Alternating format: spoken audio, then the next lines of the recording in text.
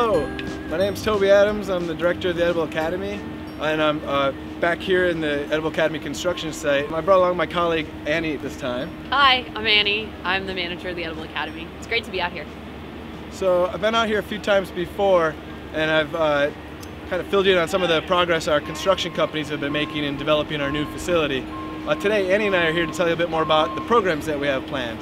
In just about 100 days, we should have our grand opening weekend, and we have lots of new programs. Yeah, we have a lot of new programs lined up that we're super excited about. Well, one of the ones we've never offered before are camps. So in July, we're offering 3 weeks worth of camps. So one of the ones that I'm probably most excited about, given the features of this site, we have a sustainability camp that we're offering, so kids can come and learn more about ways to be stewards in the garden, including some of the cool features that we're having installed here on our own site, like solar panels and a green roof.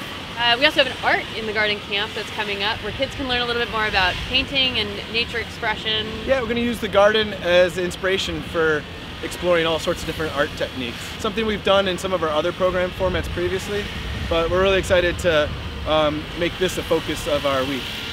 We also have one final camp that I'm really excited about, which is the culinary camp. Again, something that we've introduced during our children's gardening programs, and we're excited to make cooking the focus and featuring all the plants that we're growing here in our gardens.